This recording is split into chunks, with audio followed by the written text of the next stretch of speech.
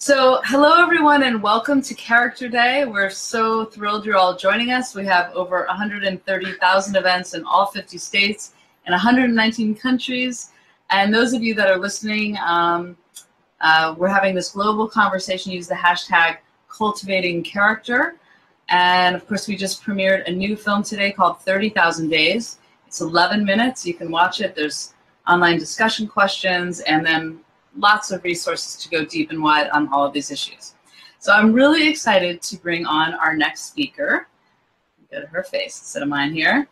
Joy Buolamwini, founder of Algorithmic Justice League, researcher at MIT Media Lab, and she's done so many amazing things, including founder of Code for Rights. She's a graduate researcher with the Civic Media Group at MIT Media Lab, a leader of Algorithmic Justice League, which fights bias in machine learning. She creates learning experiences to develop social impact technology and writes about inclusive code. Joy is a Rhodes Scholar, a Fulbright Fellow, an astronaut scholar, a Google Anita Borg Scholar, and a speaker, and she's given TED Talks, and she's talked at the White House and the Vatican. That's one I have not seen before. So welcome, Joy. I'm so happy to have you here. Thank you for having me. Yeah, and the first question I have, because you're so steeped in technology and using technology for good, is how can technology be used to create a more just world?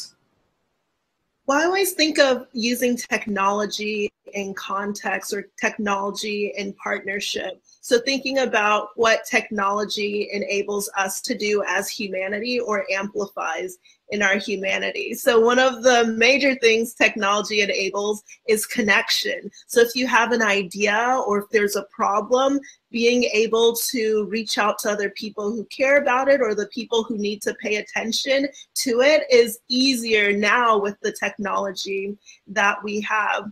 The other thing that technology enables, which can be good or bad, is we can quickly spread code, we can quickly spread ideas. Some of the work we look at is how the code we write and the data we use to train some of that code can have biases. And because we can connect so quickly and everything like that, which can be great, we can also spread things that aren't so great very quickly as well. So that means we always have to go back to humanity and being reflective about the things that we're creating and realizing technology is a tool, and it's a tool that reflects our values. It's a tool that reflects our character as well. So it's up to us when we think about how we use it.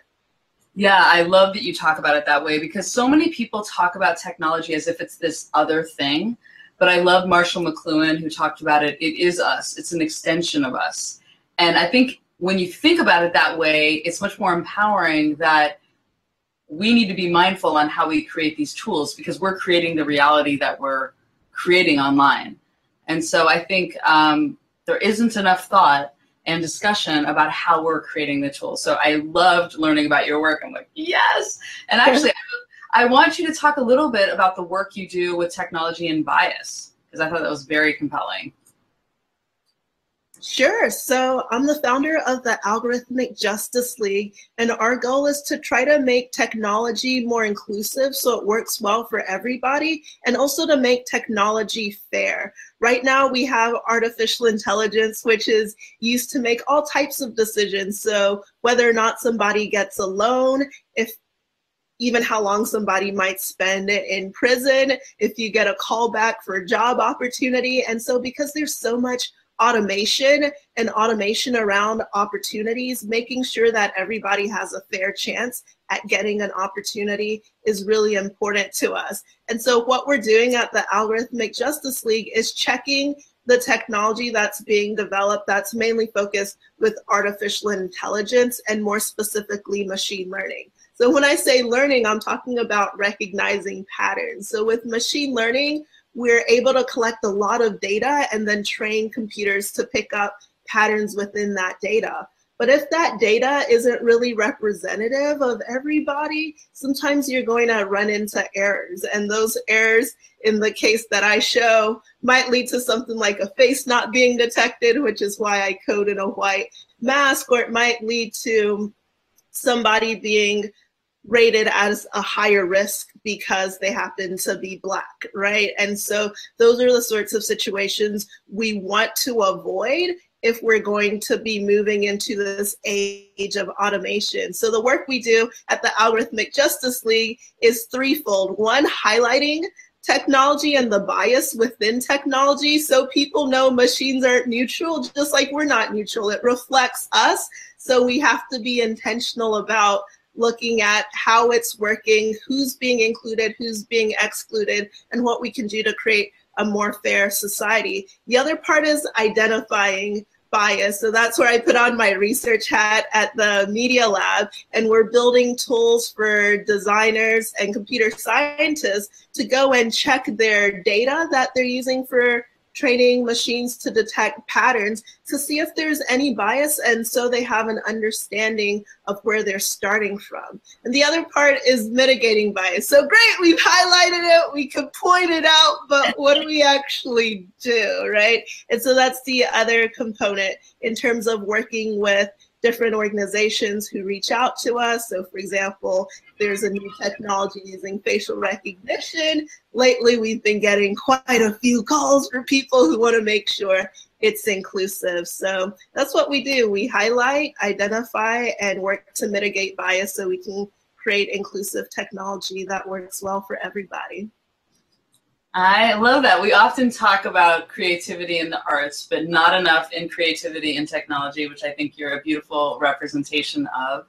I mean, I would love for you, just as you're telling this, like, what's your favorite story where you've identified a bias through the tech, and then you went, I mean, do you have a specific story you can share? I think that's very interesting. Well, I have an ongoing story. I don't know if I can identify the exact companies and things. Yeah. No, we don't have to go there, but like a situation that you were able to see a pattern that was healthy or fair, and you were able to point it out. So one is happening right now. So at the Media Lab, we have demos all over the lab. Yeah. And I went to one demo that uses facial tracking, and it wasn't detecting my face that consistently. And so I'm thinking, oh no, not again, right? And as I was messing around with the demo, the person who leads the lab came up, saw what was going on, and in fact connected me with the CEO of the company. And tomorrow we'll be meeting so we can come up with ways to improve the technology. But that's what's been so wonderful about this journey, is that people are recognizing that there are issues and they're willing to start working towards creating something that's better. Now, we've been asking a lot of speakers, you know, we're in a challenging time for sure. And one of the things that we've been asking everyone is, what do you think the world needs more of right now?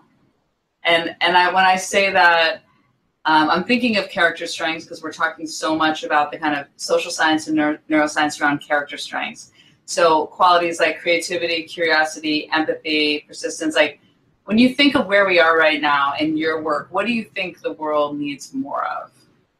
It might be a bit counterintuitive, but I really think right now we need more gratitude, even though there are many things that are going on where it's easy to forget all that we have or all that we can be grateful for, right? So I even feel grateful to have the opportunity to start the Algorithmic Justice League, but it wouldn't exist if there wasn't this problem, right? So I'm not grateful for the issue that we're having to address, but I'm grateful for the opportunity to address those issues. And I think when we look at the climate we're in right now, it's really forcing us to address issues we had been ignoring in the past, issues that maybe we thought we've gotten past, and now we're seeing in our faces, right? Something that we need to address. So I'm grateful for the opportunity to address these things. And I'm not so sure that there would be as much focus or attention if we weren't in such a tense time. Yeah, I think that's very true. I think that's very true. And I think, you know, since you are doing such amazing work in STEM, and, you know, we all know that there are not enough young girls going into it. And I mean, but I do feel like there's been so much attention in the last like 5 years, which is great. And my husband and I, who actually works in machine learning also, he's a robotics professor at Berkeley. So I appreciate, love to introduce you to sometime. We have 2 daughters and we're like, you know, STEM and all of this surround sound STEM on them.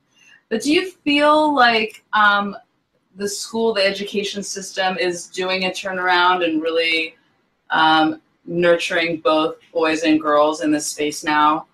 Do you think that it's in where? Oh, go ahead. Yeah, I was kind of, I mean, I'm just, you know, you're in this space, and I feel like we've just seen so much focus. How do you feel about it?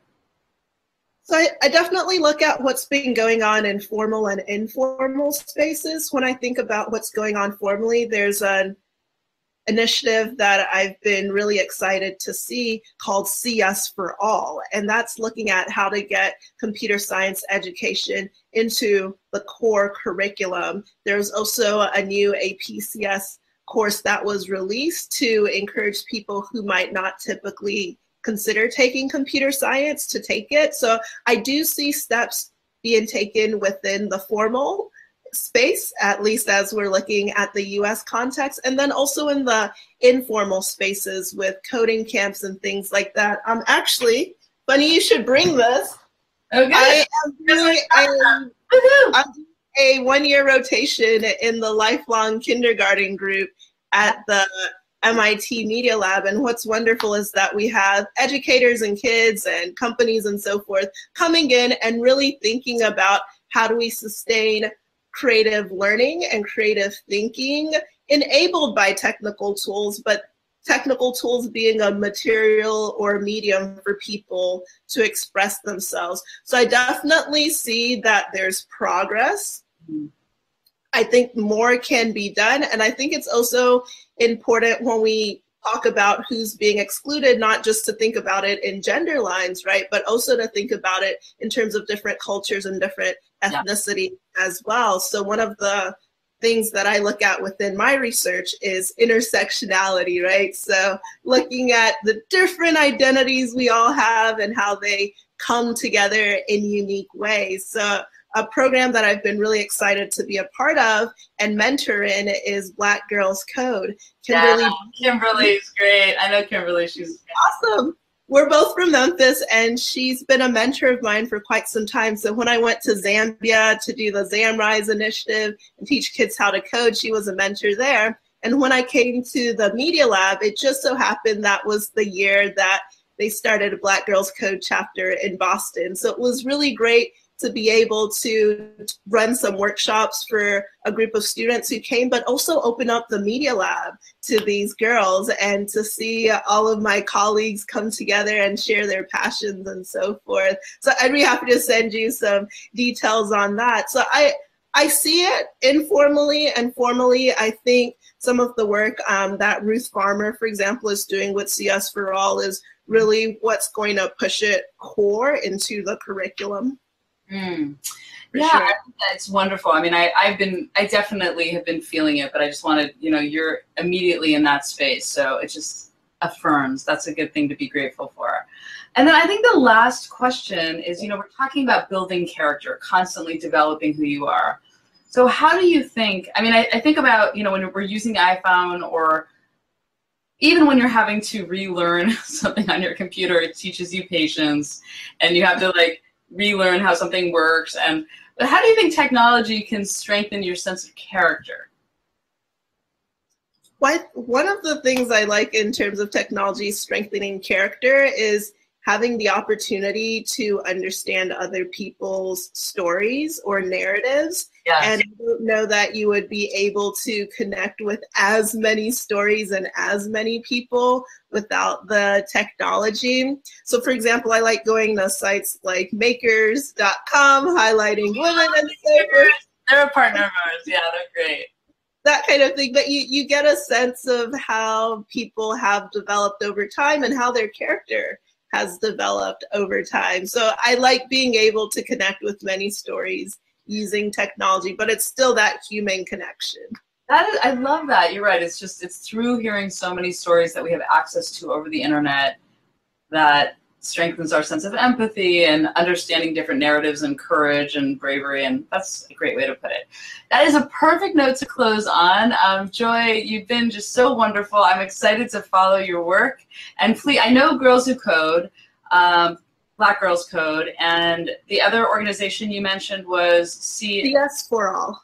DS for All. Yes, Computer Science for All, yes. Excellent. If you can send that to us, we'll include it in our resource hub, and so all the listeners can check it out. And keep on doing all the amazing work that you're doing. Thank you so much. Thank you for having me. Bye-bye.